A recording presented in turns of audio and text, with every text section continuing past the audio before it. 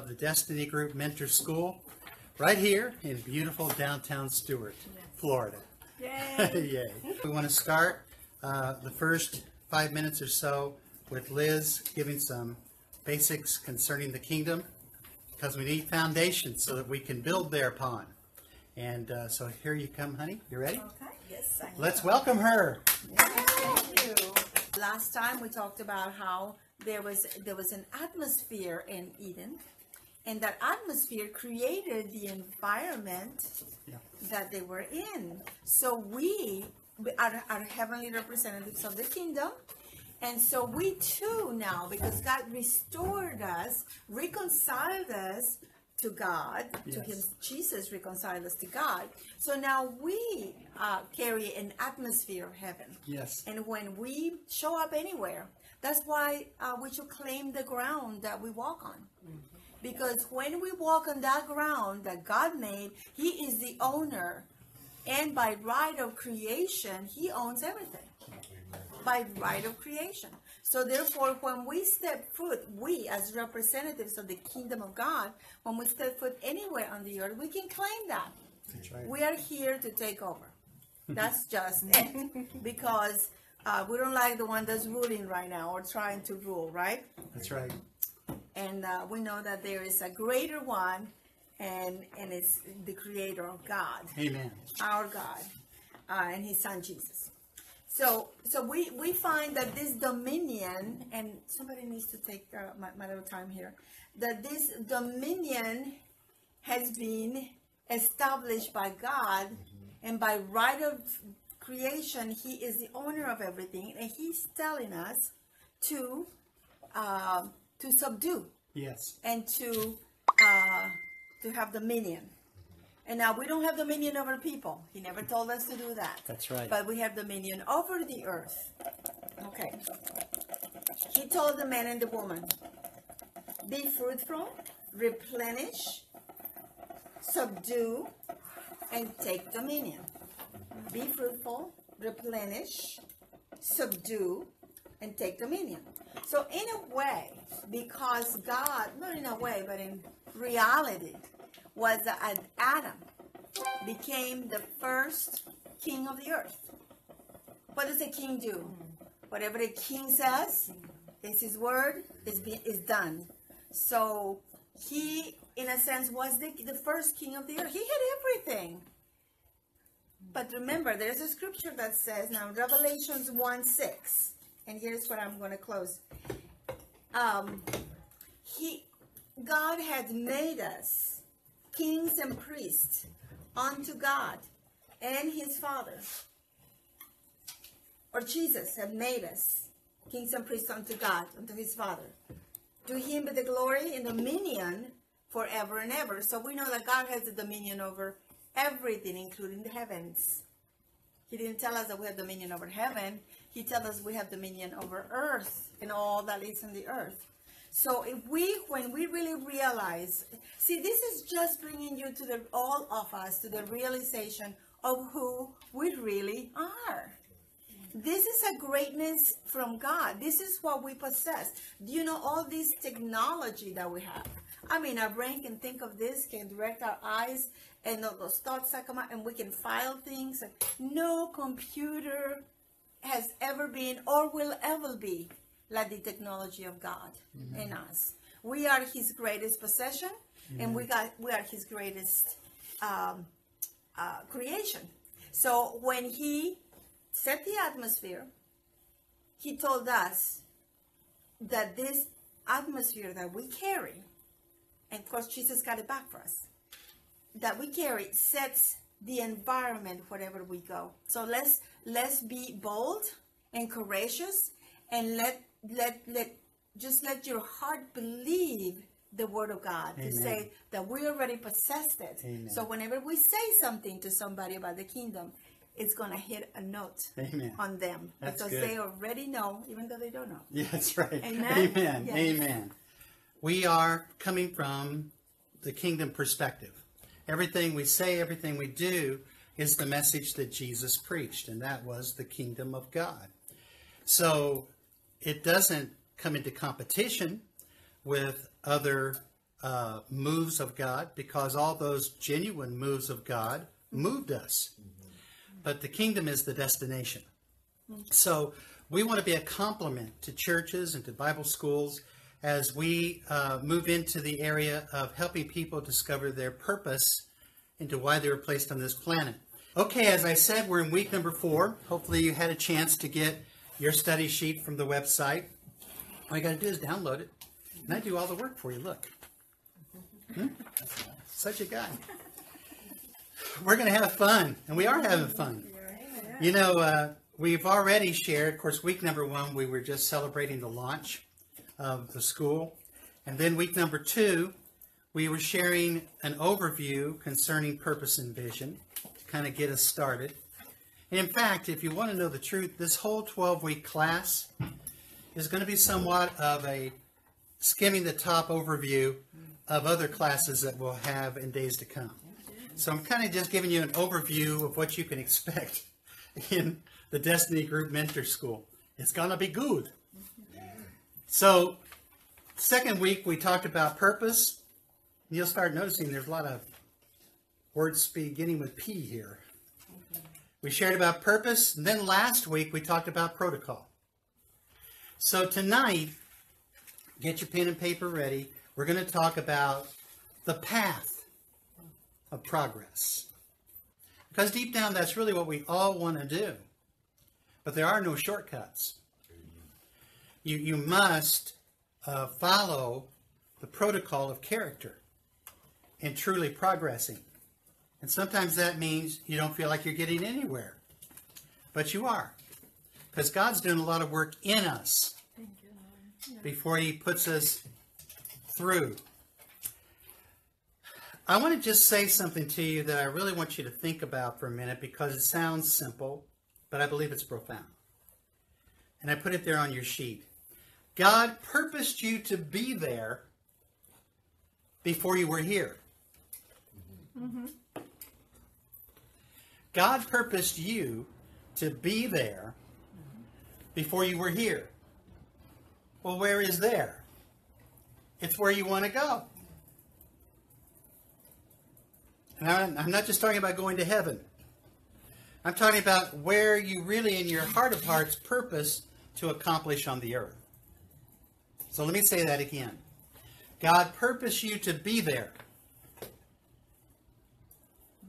before you were here. Mm-hmm.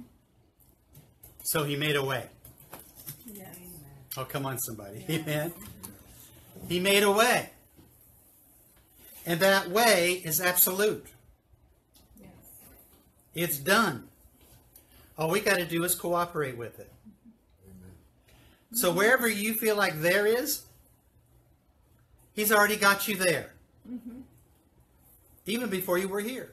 Mm-hmm. Yes, thank you, Lord. Mm-hmm. That's how sure His kingdom government is. Mm-hmm. So we're going to talk about the path of progress. Now, scripture you're very familiar with, most of you, and a lot of you here, is Jeremiah 1:5. But before you preach the sermon for me in your own mind, how many of you will let me share? Amen? Because I know this one. But God can give us a fresh revelation. Yes. It says in Jeremiah 1:5, before I formed thee in what? The belly, I knew thee. And before thou camest forth out of the womb, this is King James, I sanctified thee and ordained thee a prophet where? To the nations. To the nations. Now we kind of skip through that and get a lot of great messages out of it, but something just jumped out at me fresh today. And that is, there's a lot of befores there. There's 3 befores. And we talk a lot about, even before I came out of my mother's womb, He knew me. But did you see what He just said there? Before you were even formed. In other words, before you were even in your mother's womb. I knew you. Wow. Now wait a second. Is that hitting you like it hit me? before you were even in your mother's womb. Before there was a gleam in your mama and papa's eye. When he was. He says, I knew you. When he was, we were. Yeah. Meaning that who you are goes before what you see. Who you are goes before you were even formed in the flesh. Amen. Who you are was actually in God's mind before he even brought you to the planet through the process of birth or pregnancy. Before you were formed, you were designed. I want to challenge you. Hallelujah. I got challenged, so you might as well be challenged too. Amen. I'm already challenged. I'm going next. God cut your path in the waters of creation before he even formed you.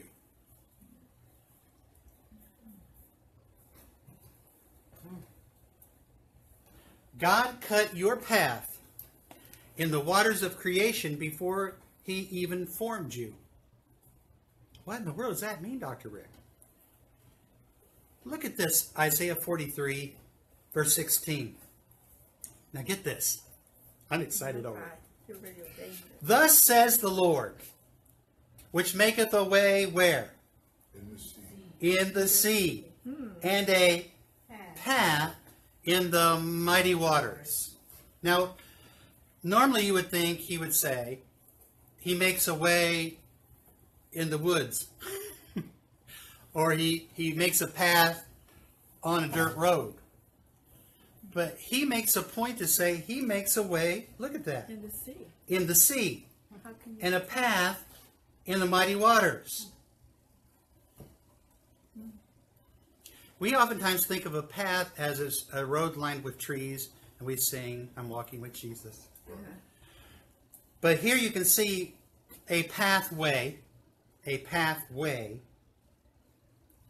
is designed to direct our feet. So path in the Greek and Hebrew is defined as really your DNA.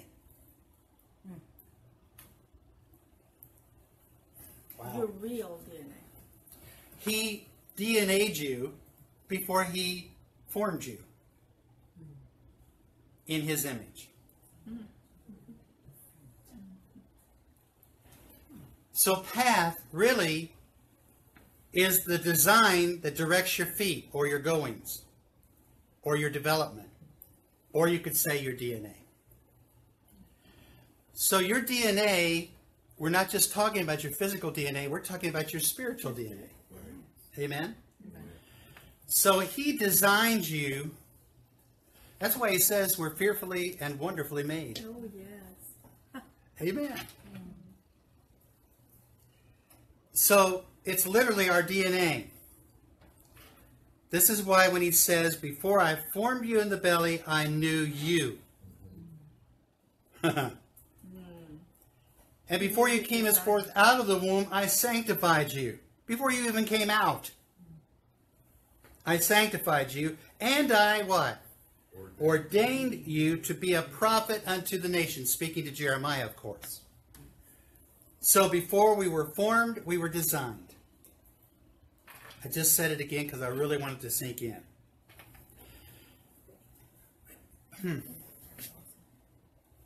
Wow. It says in Isaiah 43 and 19, behold, I do a new thing, making a way in the wilderness. So, God opened something. Liz talked about an open heaven. It's almost like she knew what I was going to talk about. But he opened something, but we think of it conventionally. God opened a door, but we want him to open a conventional door.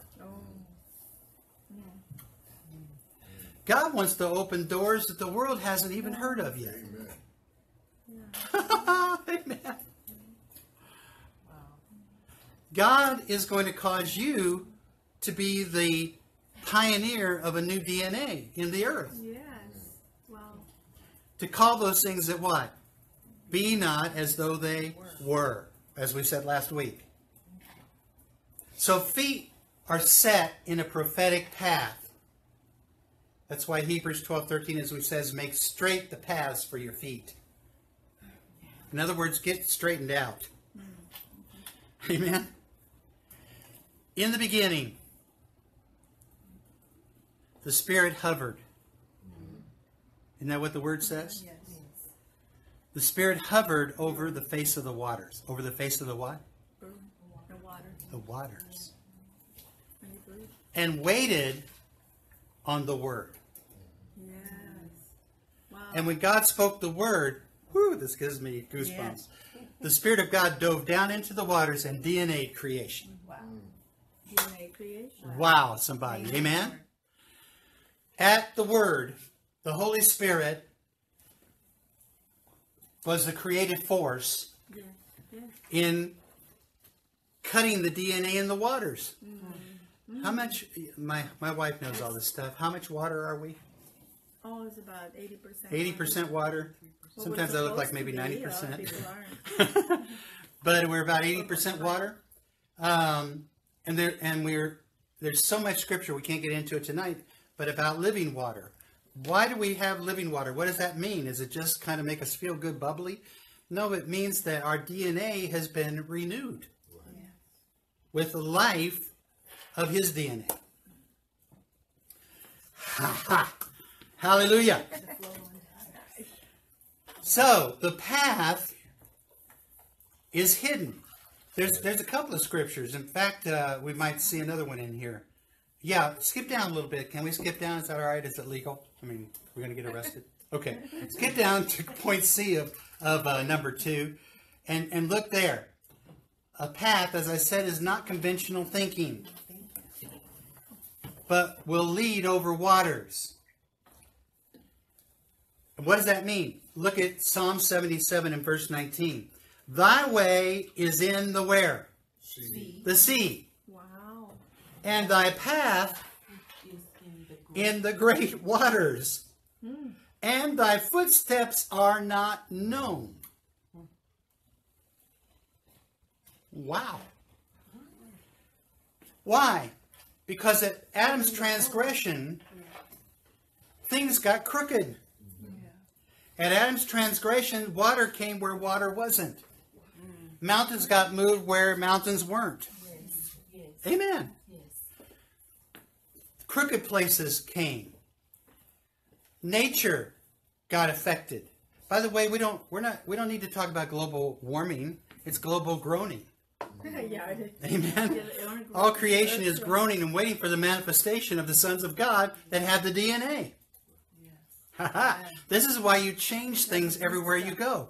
Because you have a representation of the original DNA that was cut in the waters. So deep is calling to the deep of you to bring forth creativity. Amen. Wow. Whoa. Well, say that again. Deep, the deep of God is calling to the deep of you to bring forth creativity. That's the treasure that's in you that we talk about all the time. Yes. Of you. Is the deep of God is calling to the deep of you. And that's your belly. That's the water spouts, the birthing of creativity. Now here's another example of what we're talking about. Because we have never really investigated water. Except Liz, she investigates the best water. But I'm talking about spiritual water, okay? That affects the physical water. You see that picture over here? And I'll just show it on here. The picture of Jesus walking on the water. Y'all know that story, don't you? Yes. He came walking on the water, John 6:16 through 20. And when his disciples saw him, they thought he was a ghost. And the question has to be asked, and I used to ask it for years, and I couldn't get an answer, was why did he come walking on the water? He's not a show-off. He didn't just come walking on the water to produce a movie, you know, or a scene or a production. So then I began to read about how God moves on the waters. And Jesus, I get this, Jesus had already been baptized by John. What does baptism represent? Death, burial, and what else? Resurrection. He had already defeated the grave represented by the waters in principle before he did it in action. He had already won over the seas. He had already in principle, because he was obedient in baptism, he was already ready. Already ready? He was already able to walk on top of the grave in principle. You know what he invited Peter out to do? Walk in resurrection life with me. Come on, somebody. Amen? Amen. He was inviting Peter to come out of the boat, and as long as you look at me, I am the resurrection and the life. As long as you look at me, you'll walk on the grave with me in principle. But when Peter started noticing the old paradigm and the old conventional thinking of you sink in water, and got his eyes off of Jesus, then he began to sink, but Jesus lifted him out. He was the one that got out of the boat. This is why when Jesus was asleep in the boat, you remember that? The disciples woke him up in the storm, because he didn't just come walking on calm seas. It says in the scripture there in John that he came in the raging storm. And I kind of picture Jesus was strolling. Look at this. He was just kind of, hey guys, what's up? He wasn't, because he had already defeated the storm. Amen. He is the way. He is the truth. He is the life. Amen. That's why he came walking on the water. He was actually demonstrating, everybody say demonstrating. He was demonstrating a kingdom government principle. Now that's not all. I'm enjoying this. How about you? Amen. The word, see there in point 2 and A, the word reveals the path only seen by purpose. That's why somebody can read the same Bible and not get it. Because they're not reading it according to understanding the path of purpose. There are a lot of people who know more scripture than you, but they don't know God. Yeah, true. That's true. Have you met them? Yes. Oh yeah. So, the word reveals the path only seen by purpose, but still needs to be cut or plowed. When we say, Lord, direct my steps and on my path, and we think of he's already got it paved with trees and sunshine, and we just sing halala, and we just walk our way with Jesus. But in reality, you are pioneering the path. On earth, yeah. Now you ready? The path is already there. But you just have to cut the brush away. You just have to rediscover it. You and I, by living out the government of the kingdom, we are bringing the kingdom government to the earth through Jesus Christ. Wow. This is why it says in Luke chapter 9 and verse 62, no man or woman, having put their hand to the plow and looking where? Backwards, is fit for the kingdom of God. Why? It's not because he was saying, therefore, you look back, you're out. No, he's not saying it that way. He's saying you're not fit for it because you can't move forward looking back. That's all he's saying. Why? Because you've got a plow in your hand. And a plow breaks up the ground. So you've got the plow of kingdom government. Come on, somebody, amen or something. You've got the plow of kingdom government and his authority in your hand, and you're cutting a new path, and not everybody's going to like you. Not everybody's going to appreciate it. And, we're not warring against flesh and blood, amen? But against principalities and powers. You're not against people, but it's the agendas that are at work in hidden places behind some of the ideas. So we've got to be wise as serpents and as harmless as doves, and we've got to know strategy by the Holy Spirit on how to cut this path without mowing down people. Oh, wow. What is the first thing the enemy will try to do? He'll try to get you looking back. Yeah. He'll try to get you remembering something you did. Try to get you to keep looking over your shoulder. Try to get you to think you failed. but he's a liar. The path, point 3, brings us to gates and doors. Whenever you start plowing and start meaning business with opening up the kingdom into the world, he will bring you before great men. He will bring you before gates and doors. Not all of them will like you either.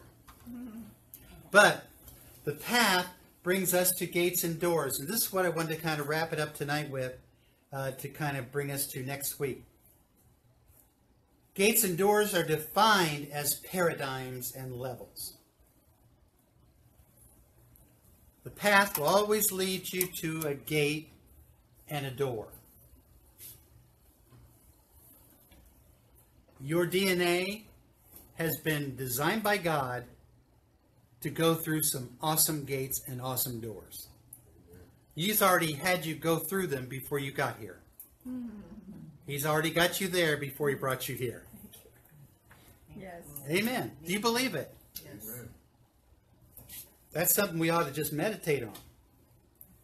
Most think of doors as opportunity. As opportunity to be promoted or gain success. But you got to watch out about opportunities.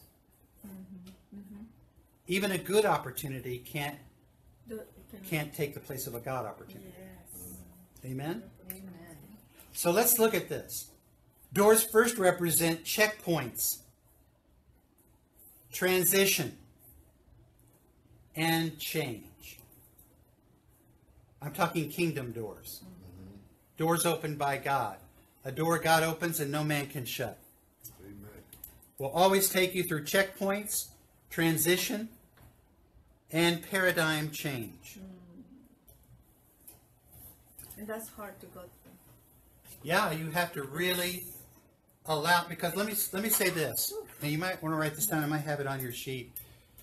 But before you go through a door will go through you.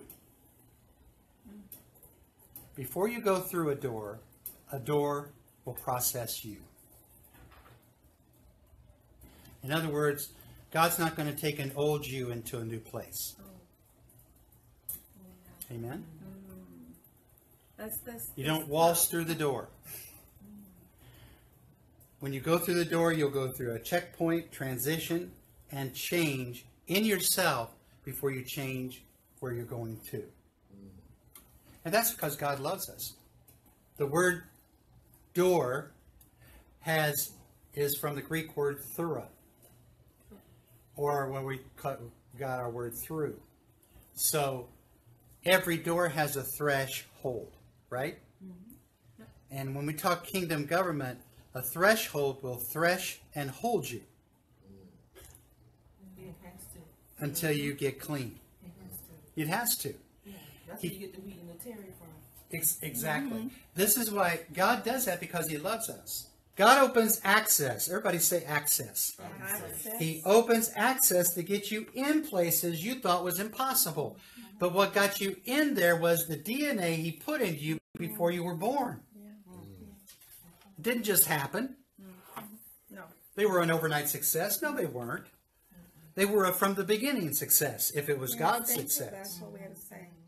So God opens access to get you in places you thought impossible. You know, the first place he got us into that it seemed impossible was the Holy of Holies. Wow, yes. He did, because he ripped the veil. He ripped the veil. This is what God's going to bring you to, and I declare this over you and over all of you, not because I'm doing it in my own authority, but I'm doing it in the name of our King. Amen? The King decrees it, we simply proclaim it. God is going to get you into realms, borders, spheres, territories, gates, doors, and windows. Hallelujah. Yes. Yes, you. You. Me. We ain't seen nothing yet, folks. I'm telling you. Don't get distracted by what people are, the narrative you're hearing out there. It's not the way things really are. We are now seeing the light shine brighter than ever concerning the kingdom of God. We are the city set on a hill. Yes. Yes. And the light is effectively changing the landscape. Why? Because now I can speak to a mountain and say, be removed. Yeah. Why? Because you got moved out of place. Yes. And now I'm removing you back where you go, out of my way. Amen. God, yes. You and I have the DNA of the original blueprint. Yes, we do. And every day we're discovering more and more and more who that is. Yes. And it can scare you at times. You're saying, oh, really? That's me?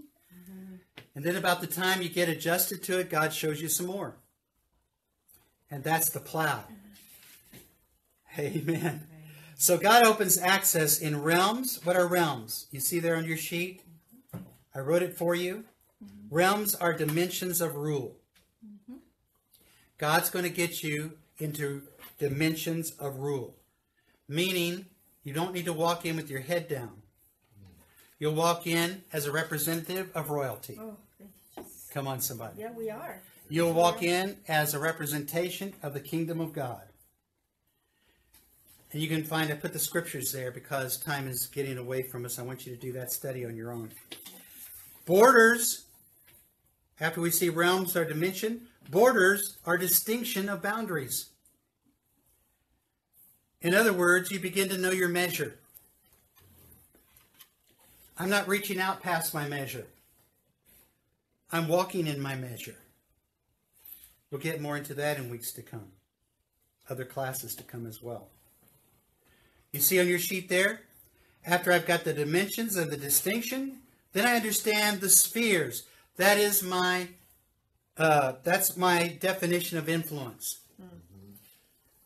You'll notice that there's certain people who like hanging around with you.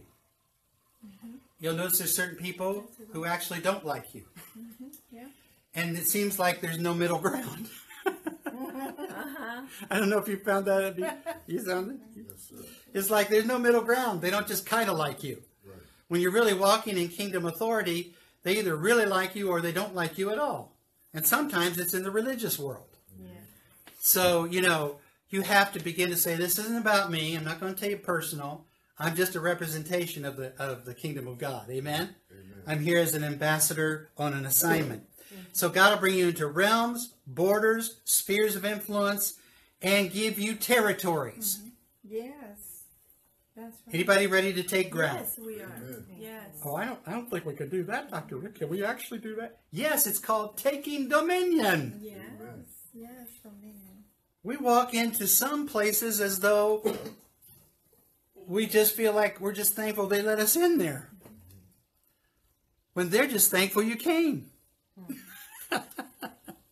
Why? Not because of you, but because you represent the authority of a king. Yes. Yes. The king. Yes. So, you see there I put the little next to realm, borders, spheres, and territories. I put height, depth, length, and breadth. It says in Ephesians 3:18, right there, I got the scripture for you, that you might comprehend with all saints the height, the depth, the length, the breadth, and to know the love of God that surpasses all your current understanding. That you might be filled with all the fullness of God. God is getting you into those realms because he had you there before you were born. God's getting you into borders because he had you already in that measure before you knew it. He's got you into spheres of influence and territories to take dominion for him. Yes. Amen. Not for your empire, but for his kingdom. Yes, amen. Amen. You begin to learn how to co-labor without intimidation. Amen. God, yeah. Yeah. I've never seen a true visionary that's ever intimidated by another visionary. No. They're usually ignited by each other. It's just someone who hasn't got their own vision that's intimidated by a visionary. And usually puts them down. So, because we're going into realms, do y'all receive that? Yes, amen. Greater borders, greater spheres. Yes. Give me this territory, dear God. Increase my territory. Hallelujah. Then we are going to be representations of gates. Gates are always in the Word of God.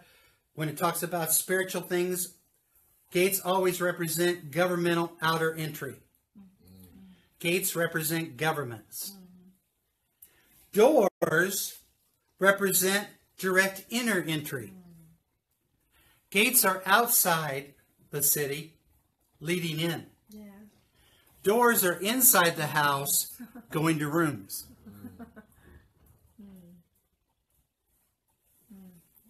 This is why Jesus didn't say, I stand at the gate and knock. I stand at intimacy and knock. Amen. And windows. Windows discern and define prophetic vision. You don't crawl through windows. You walk through doors. Jesus had a word for those who try to crawl through windows. Thieves and robbers. Yeah. But you look through windows. So God will cause you to look through windows before you walk through doors.